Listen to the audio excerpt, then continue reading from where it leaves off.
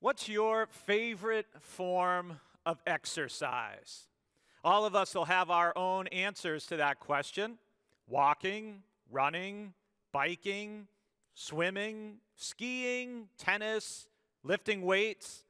Some people don't like to lift weights, but lifting weights is really good for us. And one weightlifting exercise is called a farmer's walk, where you take a dumbbell in each hand and you walk either for a certain distance or for a certain period of time. And it's a very good whole body exercise. It really gets your heart rate up and is really good for improving your grip strength and your arms and your shoulders. What do you think is the heaviest weight that you could carry in each hand for at least 1 minute? As you're thinking about that, I also want you to think about the World's Strongest Man competition, in which the athletes do amazing things like lifting huge round stones weighing hundreds of pounds and even pulling trucks. Pulling trucks, it's incredible how much weight that they can move. But regardless of how much weight that you can carry in a farmer's walk, or even how much weight the world's strongest man can lift, pull, or move, it's light compared to the weight of guilt we feel when we know we've done something wrong. And the discipline of confession relieves us from that crushing, destructive weight of guilt. That's what Psalm 32 tells us. Happy are those whose transgression is forgiven, whose sin is covered. Happy are those to whom the Lord imputes no iniquity, and in whose spirit there is no deceit. While I kept silence, my body wasted away through my groaning all day long. For day and night your hand was heavy upon me. My strength was dried up as by the heat of summer. Then I acknowledged my sin to you, and I did not hide my iniquity. I said, I will confess my transgressions to the Lord, and you forgave the guilt of my sin.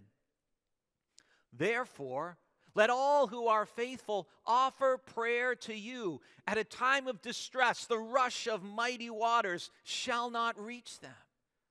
You are a hiding place for me.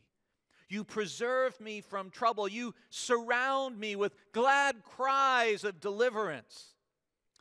I will instruct you in the way and teach you in the way you should go. I will counsel you with my eye upon you. Do not be like a horse or a mule without understanding, whose temper must be curbed with bit and bridle, else it will not stay near you. Many are the torments of the wicked, but steadfast love surrounds those who trust in the Lord. Be glad in the Lord, and rejoice, O righteous, and shout for joy, all you upright in heart. This is God's word for us for today. Psalm 32 begins by stating a fact. Happy or blessed are those whose transgression is forgiven, whose sin is covered. The first thing to know about confession is that forgiveness feels good. Forgiveness feels good when it comes to our sins, our errors, and mistakes. When we confess them and we're forgiven, it's like a weight is lifted off our shoulders. We release it to God, and we don't have to strain under the burden of carrying them any longer. We release it to God. Forgiven literally means taken away, as opposed to retained. And in talking about confession, first of all, we just have to acknowledge up front that some people don't see the need for it.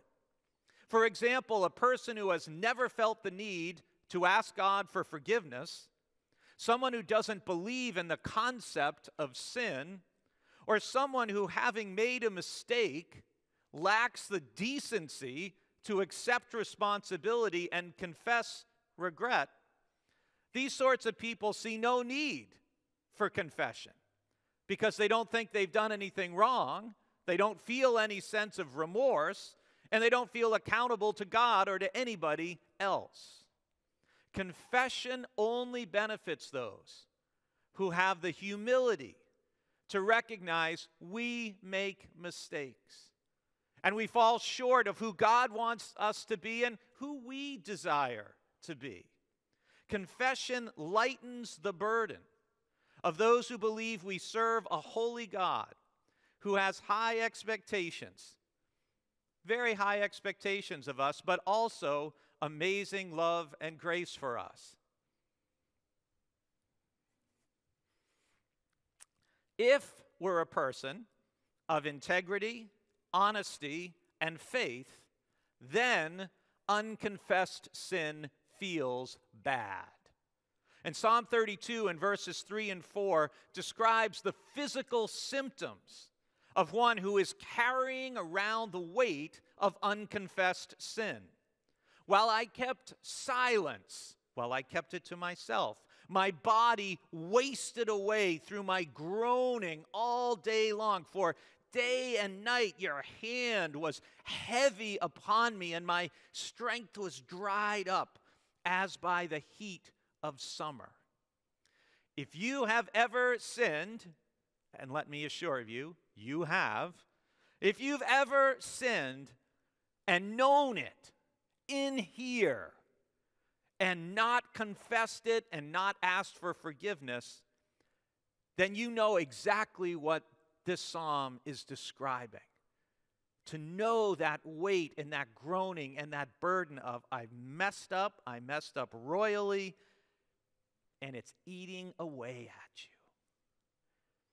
And release and relief come when we do what verse 5 says. Then I acknowledged my sin to you, and I did not hide my iniquity. I said, I will confess my transgressions to the Lord.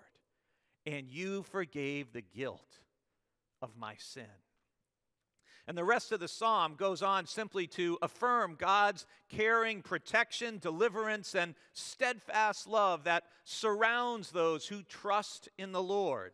And rather than living with the torment of unconfessed sin and guilt, we can, like the psalmist, confess, be forgiven, and be glad and rejoice in the Lord and shout for joy.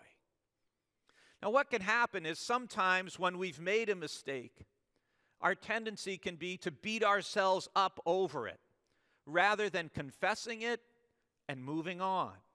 And it isn't good for us to continually beat ourselves up, and it's not good for anyone else either. It's not healthy and it's not helpful. Now, some people might wonder, well, what harm is there in not confessing our sins?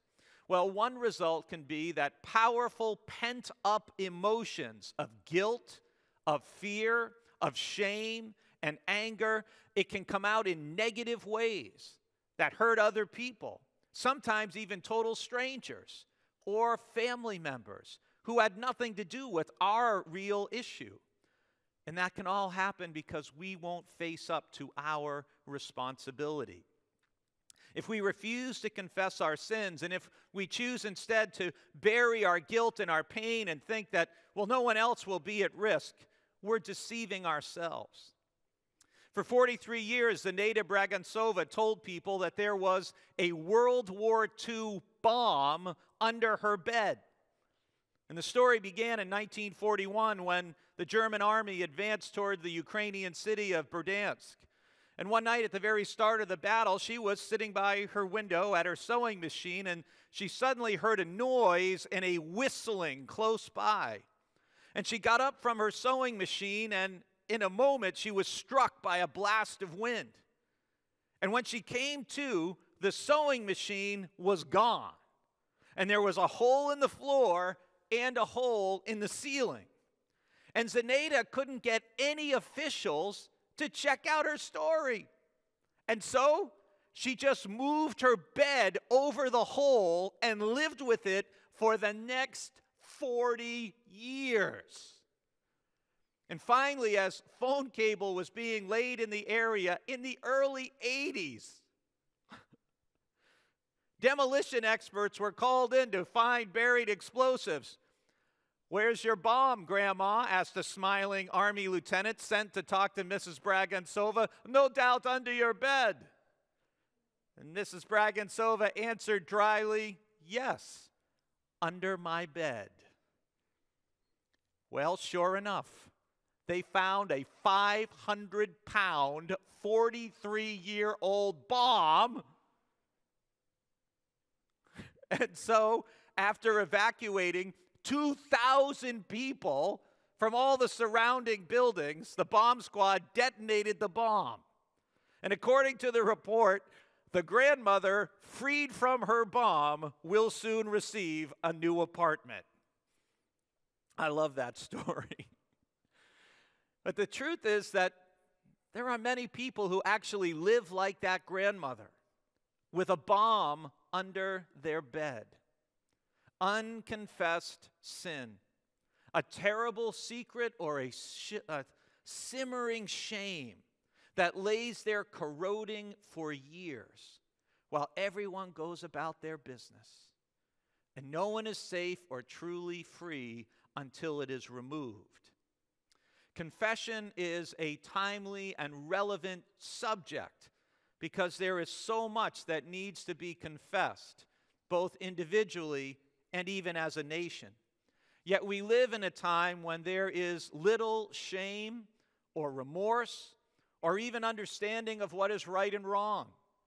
People engage in all 7 of the deadly sins: pride, greed, lust, gluttony, wrath, envy, and sloth, without any remorse or regret. People lie and share lies without any concern for the consequences and the impact. And this is partially due to the age in which we live, where many people subscribe to the idea, well, you do your thing and I'll do mine. There's no truths that apply in all times and places. Believe whatever you want. And people say and do things that would make a sailor blush, and not only do people not feel guilty about it, they're almost proud and defiant about it. And the idea that what I do is my business and that it only impacts and concerns me and not other people is simply not true. Most of the good we do and most of the sin in our life directly involves, influences, and impacts other people. And it indirectly influences many more. And not only that, but the scriptures teach us that when we wrong another person, we not only wrong them, we wrong God. It is stunningly disappointing to me how many people in the public eye who claim to be Christians live as if they have no fear of a holy God who commands us to live lives of love, justice, truth, and empathy. Some people also seem really happy to confess their neighbor's sins, which they themselves don't happen to commit, while being silent about the sin in their lives. Listen to Numbers chapter 5, verses 5 through 7. It says, "The Lord spoke to Moses, saying, 'Speak to the Israelites. When a man or woman wrongs another, breaking faith with the Lord, that person incurs guilt and shall confess the sin that has been committed. The person shall make full restitution for the wrong, adding 1/5 to it and giving it to the one who was wronged.'" Now again, we have to acknowledge that some people are so self-indulgent, so ignorant, or so evil that they have no sense of shame. They have no sense of remorse, no matter what they do. So the dynamic present in these verses from Numbers describes what happens in a person who still has at least a bit of a conscience, who's open to the conviction of the Holy Spirit. Numbers says when we wrong another person, we not only wrong them, we wrong God. We break faith with the Lord. And as a result, we are guilty before God, and we may feel guilty ourselves. And the solution involves two steps. The first is we have to confess the sin that's been committed. I always liked an old comic strip called Calvin and Hobbes about a little boy named Calvin and his stuffed tiger friend. And in the book, The Essential Calvin and Hobbes by Bill Watterson, Calvin says in one comic to Hobbes, "I feel bad that I called Susie names and hurt her feelings. I'm sorry I did it. Maybe you should apologize to her." And you see the last card, the last frame. "I keep hoping there's a less obvious solution." You ever feel that way when you knew you needed to apologize and confess to someone? When we need to restore a relationship that we have harmed with God or with another person, the obvious solution is confessing our wrong or our failure. And secondly, as far as possible, we make restitution to the person we've wronged. A shoplifter wrote to a department store in a note that said, "I just became a Christian and I can't sleep at night because I feel so guilty. So here's the $100 I owe you." And he signed his name. And then he added a PS. "If I still can't sleep, I'll send you the rest of the money." Guilt isn't good if all we do is wallow in it. Guilt is also not good if we only try half-heartedly to make amends. Guilt is good if it leads us to wholehearted confession, repentance, and restitution. And that's why our tool for today, I know some of you were wondering, is a paint scraper. And it's a nasty, big paint scraper, I might add. You know, sometimes people can look fine on the outside, on the surface, but things on the inside are not good at all. This is the point that Jesus is making in Matthew chapter 23 and verse 37, where he says, "Woe to you, teachers of the law and Pharisees, you hypocrites! You're like whitewashed tombs, which look beautiful on the outside, but on the inside are full of the bones of the dead and everything unclean." And just like we can take a paint scraper and we can scrape away old paint and reveal the condition of the wood underneath, confession, repentance, and restitution can also help to reveal what's beneath the surface. And by exposing it, enables us to address it. You know, several of the steps of Alcoholics Anonymous and other recovery groups and programs are built on this very spiritual process. In fact, steps 5 through 10 are all based on these same principles. Step 5 is we admitted to God, to ourselves, and to another human being the exact nature of our wrongs. That's confession. And step 8 is we made a list of all the persons we had harmed and became willing to make amends to them all. That's restitution, just like the Lord said to Moses in Numbers. And these are good steps for anyone to take when we have wronged someone else and need to confess our sin.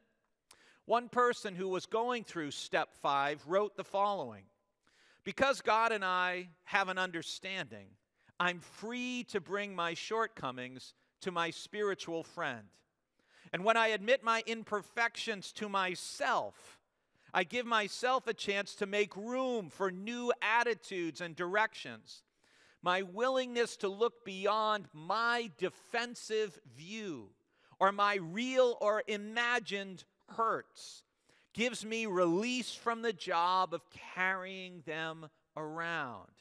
If I can search them out and look at them, I can put them down.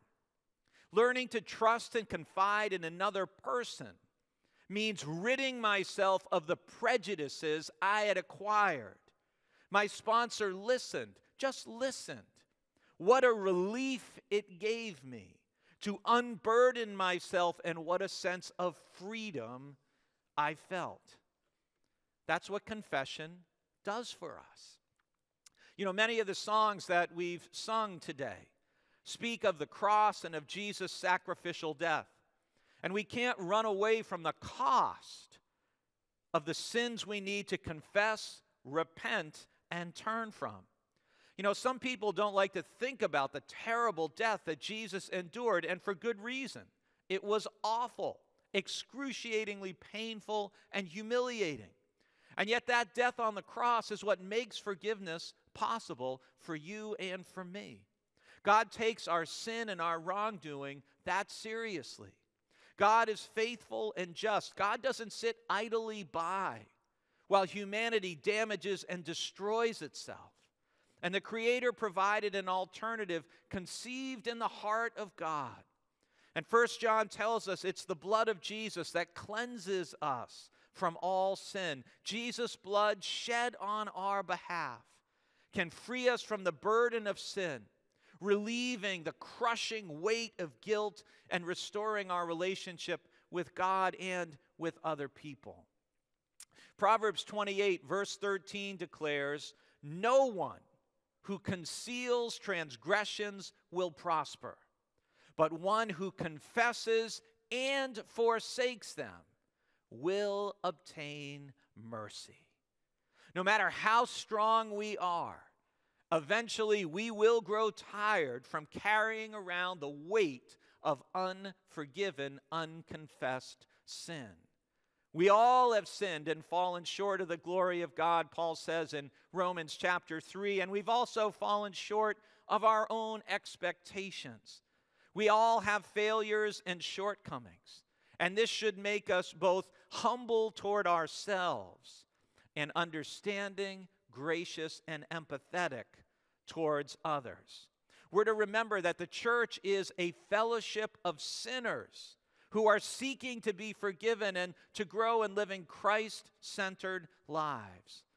And I pray that all of us will be able to confess and release the sin that we are carrying today. May we be free from the sins, including the delusion that our sins aren't hurting anybody else, when they're hurting ourselves, the heart of God, and most likely some other people too.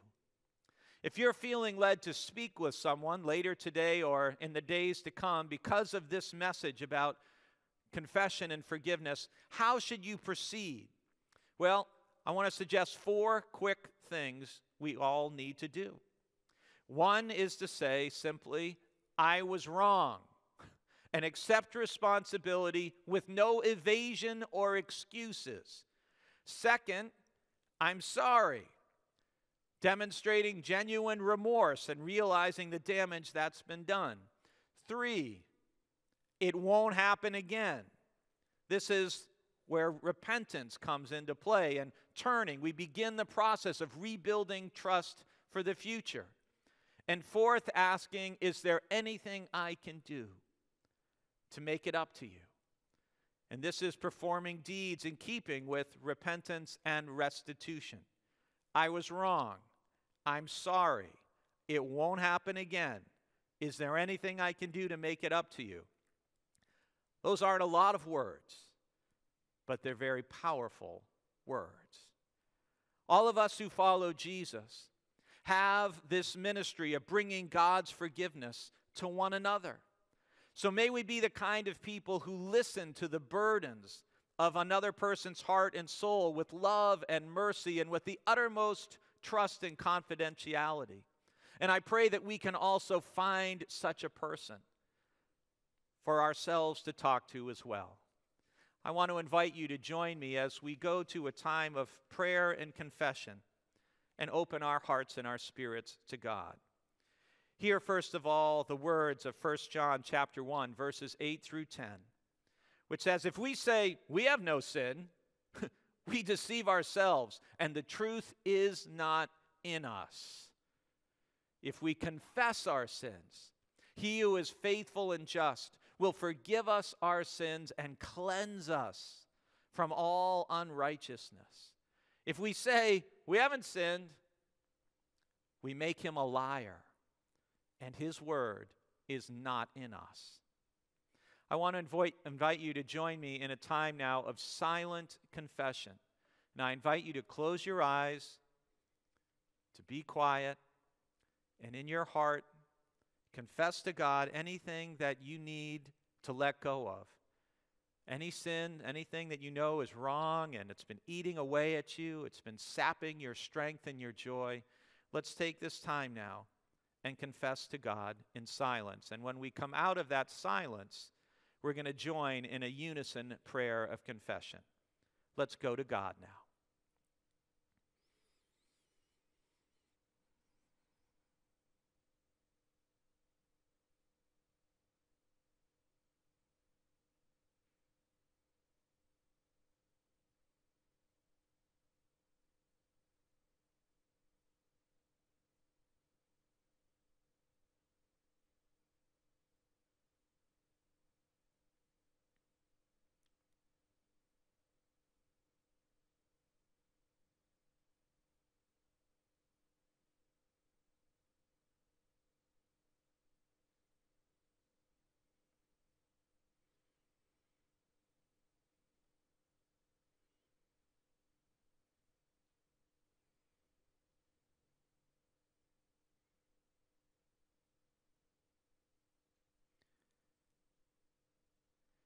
And let's join together in this unison prayer of confession.